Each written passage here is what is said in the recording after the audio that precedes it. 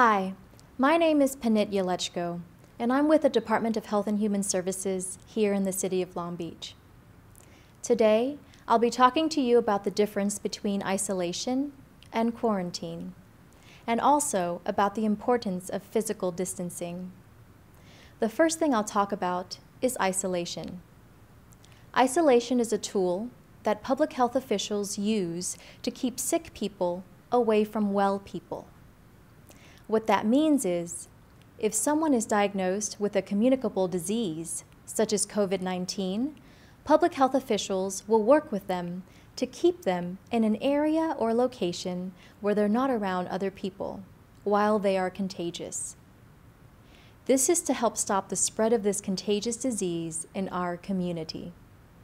Anyone who has tested positive for COVID-19 or has had a healthcare provider tell them they could have COVID-19 based on symptoms must self-isolate.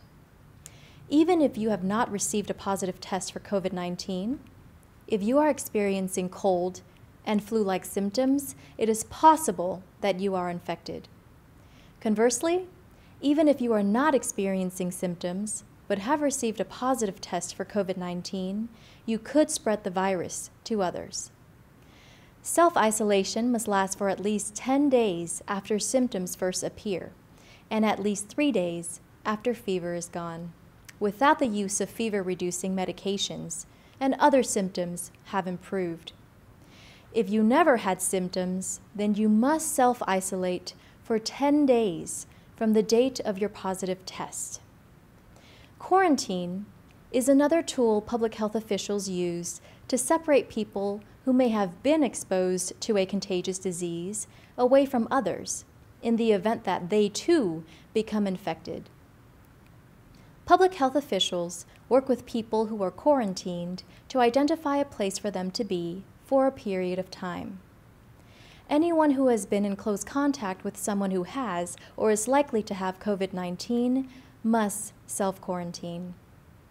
Even if you received a negative test for COVID-19 and you are not experiencing symptoms, it is possible that you are infected and can spread the virus to others, since it can take 2 to 14 days to show symptoms. You must quarantine for 14 days from when you were last in contact with a person with COVID-19.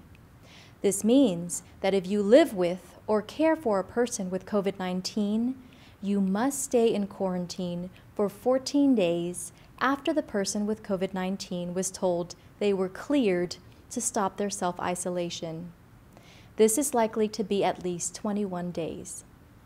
Quarantining does not mean that someone is infected with the disease, and it does not mean that they will become infected with the disease. It's something that we use out of an abundance of caution to slow the spread of the disease. The last thing we'll talk about is physical distancing. Physical distancing is a tool the public can use to avoid becoming ill or spreading a disease. Physical distancing involves avoiding crowds and trying to stay at least 6 feet away from others. When you are unable to stay at least 6 feet away from others, wear a face covering.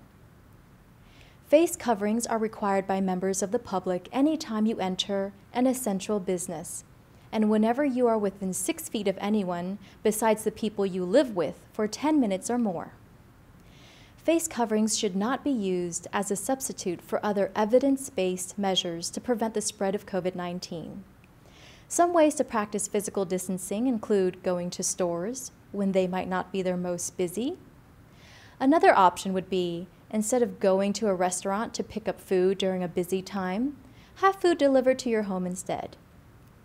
Finally, if you have the option to work from home or telecommute, please do. That is a great way of practicing physical distancing because it avoids contact with others. We hope we were able to provide you with a clear understanding of isolation, quarantine, and physical distancing.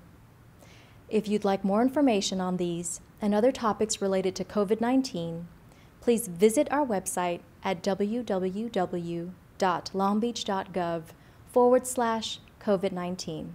Thanks for watching.